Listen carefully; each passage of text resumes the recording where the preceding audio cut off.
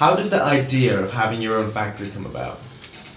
Well, I'm not sure where the idea grew from, but I always knew that I wanted my products made within my own kind of setup, and it goes back to that ambition of scalability. I wanted like 20, 30 machines, machinists that are skilled in different areas, and I knew it would be a long-term investment. So we've been building our factory since, a decade ago, and the machines are very expensive. So it's been slow growth, and fortunately we timed it well, where when COVID hit we had the factory set up, so that was our saving grace in terms of the business surviving through that period. So having the factory is our sustainability promise to our customer, that the product is made in the UK.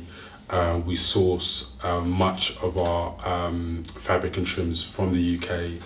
We pay UK staff, so we're investing in the UK economy in a huge way. There is less of a carbon footprint than other brands who choose to make abroad. How did you find your studio space? So I found this studio space probably 10 years ago through one of my interns. She had a studio here first, and I had to move out of my place in Battersea. And I did think that the area was a bit far, because Woolwich at the time didn't really have the greatest kind of reputation. But I think when I saw the space and what you got for your money, it was a no-brainer. So I've been here ever since. Tell us one example about when God really came through for you. So yeah, I mean, I'm proud to say that I'm a Christian within the fashion industry. It certainly has its moments where you have to kind of battle with what decisions you make. Tell us one example about when God really came through for you. So I'm a Christian within the fashion industry. I'd say that the most kind of prevalent time well, there's been two times actually, when I guess God came through for me was when my wife and I were getting married. We were at least half of our budget short, and this was 6 weeks before the wedding day. And it was actually my half, funny enough, and my wife had said to me, what are we going to do about it, which was amazing in itself. And the next day I got a call from Alexander McQueen, their production studio, to go and do some work with them for a couple of days. And when those 2 days were over, I asked the management, do they need me for any more days? And eventually that 2 days work turned into six weeks of work, and I was doing average of about 100 hours a week with Alexander McQueen for 6 weeks straight, and it was leading up to their Paris Fashion Week catwalk show. And literally I was being cabbed home each night, because I wouldn't leave the studio until about 1 or 2 in the morning, and then you're back at work 10 o'clock the next day. But the great thing about working with McQueen is that if you're there past 7 o'clock, they'll buy you dinner, and they'll obviously cab you home because you are one of their contractors. So that essentially covered the rest of my wedding, and that situation was only God that could have happened. How has being a father to 2 daughters changed you?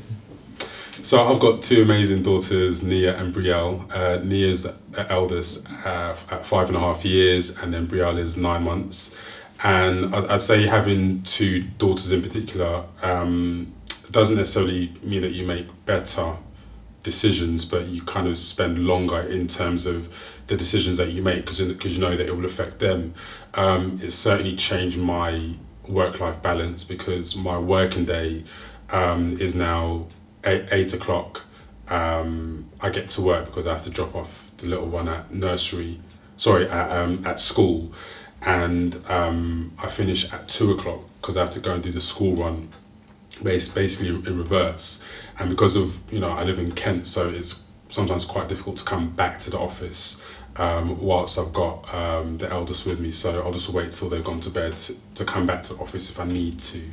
But it's certainly allowed me to work a bit more efficiently and know that I'm building something for them. How did you get your collection in shops? So I remember just waking up one morning and visiting a lot of different kind of small boutiques in Wandsworth, because at the time I was living in Balham.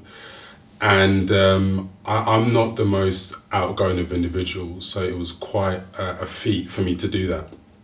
I got a lot of no's that day, but then there was a shop it was previously called the Arndale Centre, I think it's now called Southside, in Wandsworth, where they said, yeah, they'll stock some of my pieces.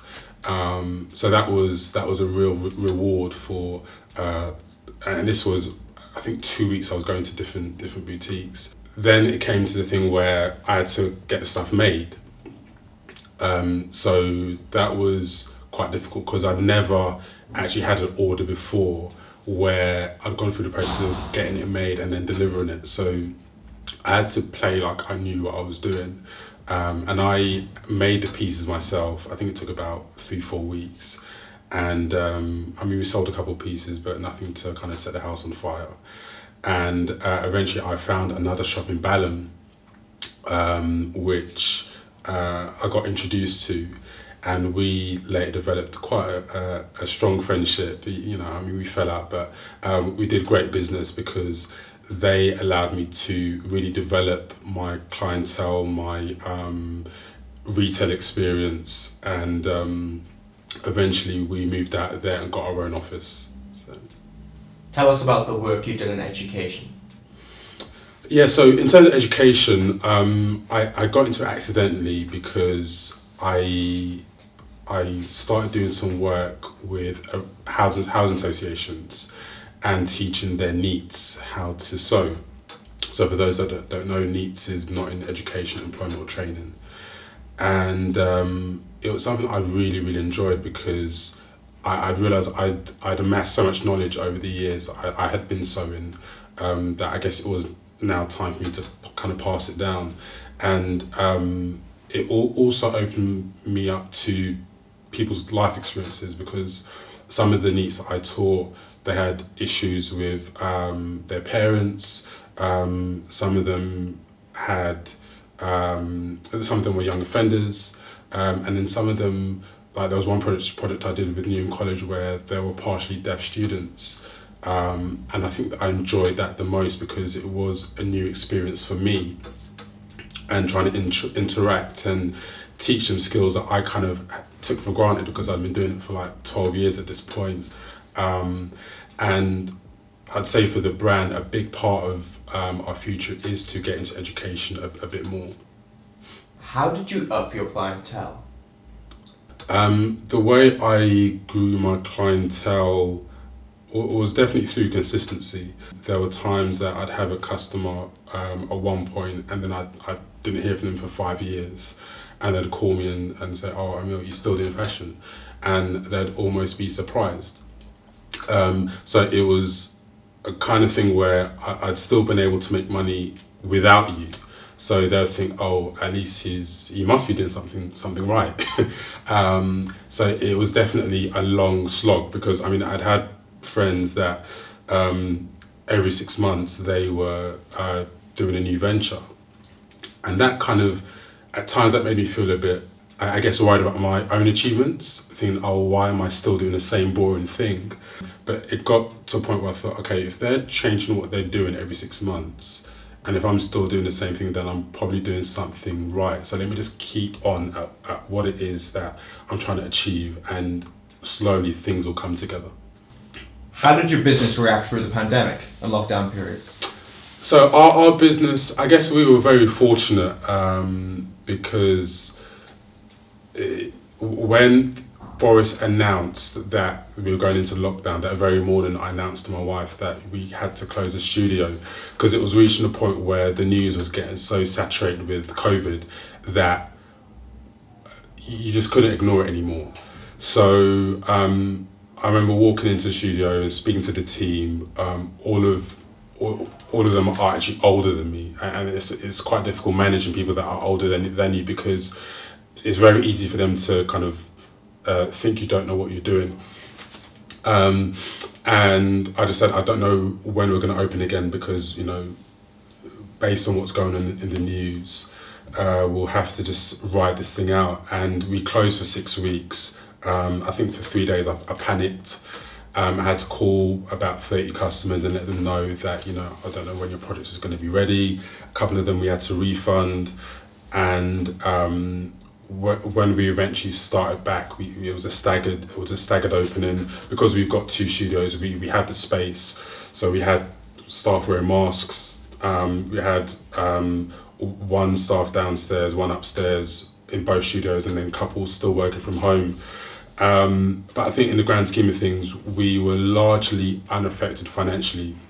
I mean, we got the support from the government in terms of the business rates grants and so forth. But because we had the factory service, that saved us. Because of the kind of products that we design, occasion wear, obviously no one's going out.